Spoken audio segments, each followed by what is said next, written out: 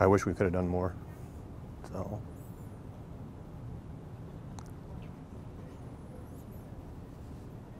There was literally a trail of blood going into the hospital from the parking lot. People were being pulled up in trucks, in the back of trucks, in limos, in Ubers. They came in by 4, 6, 8. We were just grabbing people as fast as we could and getting them inside the building so we could stabilize them. In regards to emotions and everything, it's like you have to have a switch. You need to turn it off. At that moment in time, there is nothing else going on in your head but patients' lives.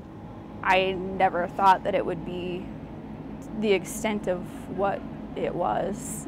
It was walking in, you followed a pool of blood into work. I mean, everybody worked hard that night.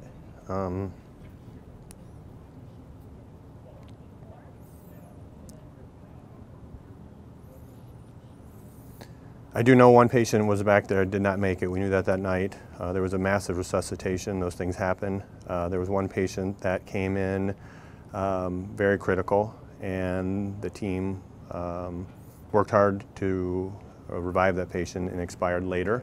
But of the 27 patients we took to the operating room, only one actually expired there.